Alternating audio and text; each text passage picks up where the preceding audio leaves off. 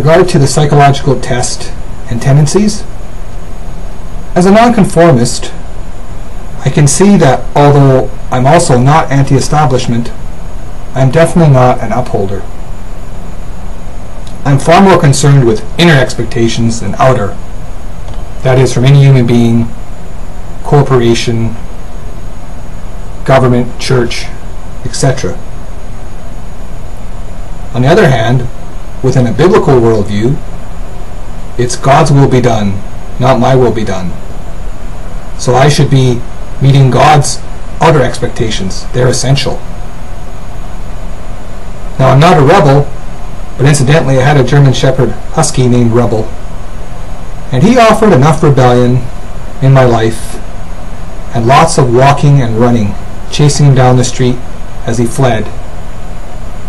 He'd return within an hour or so and lie at the front door, innocent-like. I'm definitely not an obliger. I am opinionated with people, but not over-the-top extroverted with it. I'm rather reserved and moderately conservative.